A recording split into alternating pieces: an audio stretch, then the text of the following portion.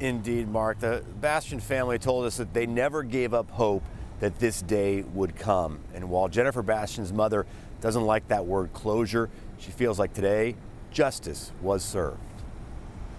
Jennifer Bastian loved softball, kittens, and doing cartwheels.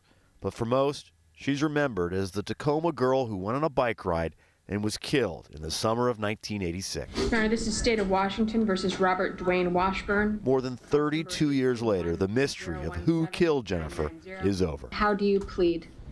Guilty. 61-year-old Robert Washburn admitted he grabbed and strangled the 13-year-old in the woods of Point Defiance Park. Jennifer's murder changed our world forever. Before learning his sentence, Washburn had to hear from the others he hurt. The next to address the court will be Jenny's mother, Patty Bastian. For us, normalcy disappeared on August 4th, the day you decided Washburn would be a good day to savagely murder our 13-year-old girl. Washburn never made eye contact with Jennifer's relatives. I wanted to see even an eyebrow move or, a shake of the head. I mean, there was nothing there.